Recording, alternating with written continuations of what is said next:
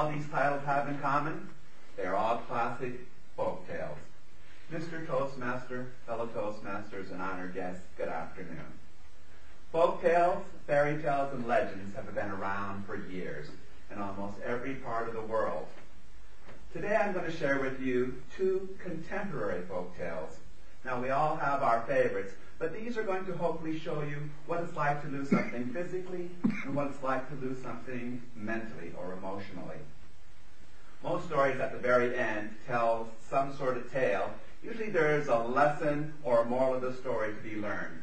And that is definitely true in my first story entitled The Three Hares.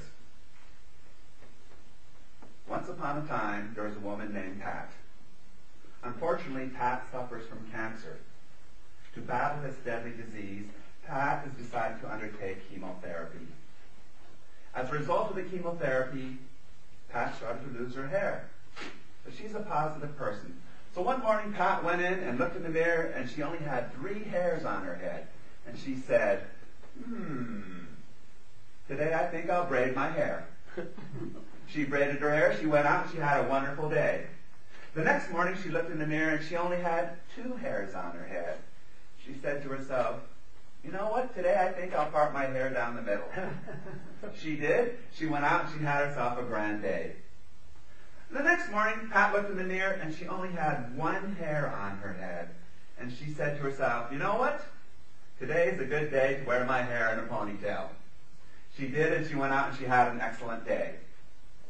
Finally, the next morning, Pat walked into the mirror. She stared at it, and she looked at it for a moment. You see, Pat had no hairs on her head. She was actually bald. So she stared for a moment, and all of a sudden, like a volcano, she erupted. She goes, woohoo, yeah, baby, no more hair. I don't have to fix my hair anymore. And she went out, got dressed, went out, and had a fantastic day. The moral of this story, attitude is everything. Sometimes it's the only thing. So, if you want to go out into this world, think of all the things that you can say to people and do to people. But what I suggest you do is, when you are talking to people, think about their situation and Pat's situation. Because after all, isn't everybody fighting some kind of battle? My second story takes place at the airport. As you may remember, many years ago, when you dropped somebody off at the airport, you were actually allowed to go right up to the gate and say goodbye to them. But because of today's situation, that is no longer allowed. But at that time, when you did say goodbye to somebody, it's kind of hard, especially if it's a loved one, which has to do with my next story, someone saying goodbye. This story is entitled, I Wish You Enough. Once upon a time, in not too distant past, I was at the airport. I went to my gate and sat right near the window. And right next to me, I could see a mother and daughter saying goodbye to each other. And the mother hugged her daughter intently and said, I love you, and I wish you enough. The daughter, in turn, looked deeply into her mother's eyes and said, you are all that I ever needed. My life with you has been full. I love you, Mom, and I wish you enough. The two then hugged and kissed one more time, and the daughter disappeared onto the plane. The woman then stepped over to the window. I could see that she needed to cry. She wanted to cry, but I tried not to intrude.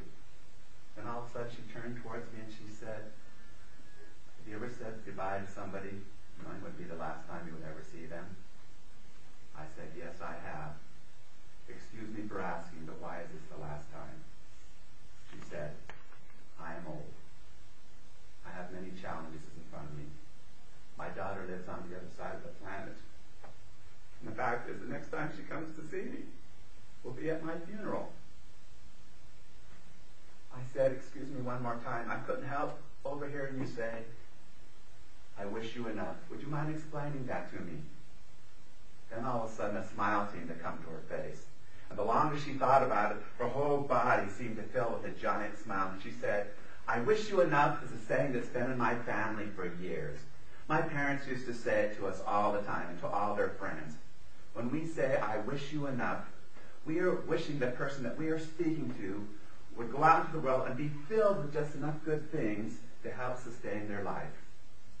Then she turned and walked over to the window, and she started to repeat these words. I wish you enough sun so that your attitude may be bright. I wish you enough rain so that you might appreciate the sun more. I wish you enough happiness so that your spirit may come alive. I wish you enough pain so that the smallest joys in life will appear much bigger. I wish you enough gain to satisfy your wanting. I wish you enough loss so that you can appreciate all that you possess. And I wish you enough hellos so when the final goodbyes come, someone will be next to you. She then began to cry. She turned and walked away. They say that it takes a minute to meet somebody special. It takes an hour to appreciate them. It takes a day to love them, but it takes a lifetime to forget them. As this New Year's upon us, I suggest you go out, fall in love with your family and friends, and live every day to its fullest.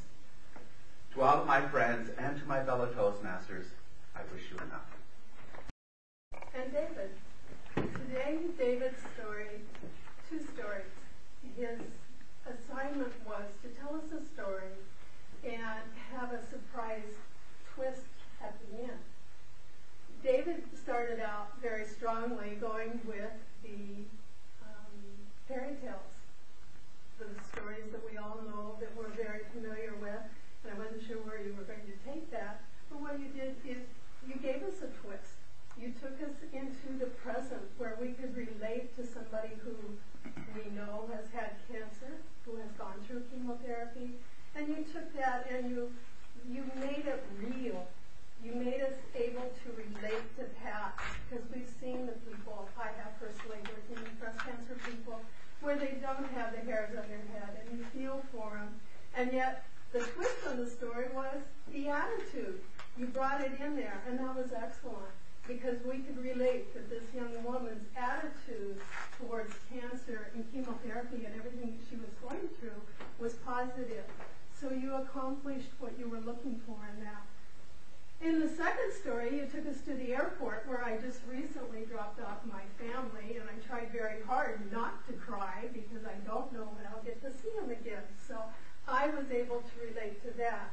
But they're not old, and they're still young, like I am myself. So I hope to see them again. And the ending of the story was also kind of a twist, because you brought so many of us into the story, and you were able to make us feel. You almost brought to the tears, which was part of your assignment, was to create the emotions, and we could feel the heartbreak.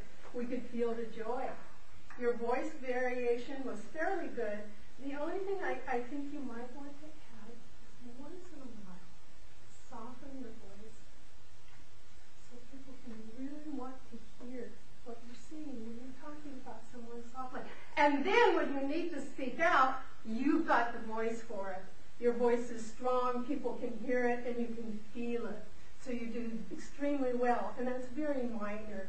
But many times when we have a tendency to only go up, but the power of silence and the power of softness can be just as powerful as your strength. Overall, you created a story for us. You gave us 2 great stories. We were able to be pulled into them. We understood where you were going. You gave us that interesting twist. Maybe you might have brought back the fairy tale to reality in your ending, but I still like the ending where you closed and said, I wish you all enough. So we knew it was over, and we knew what to expect. Very good. Thank you.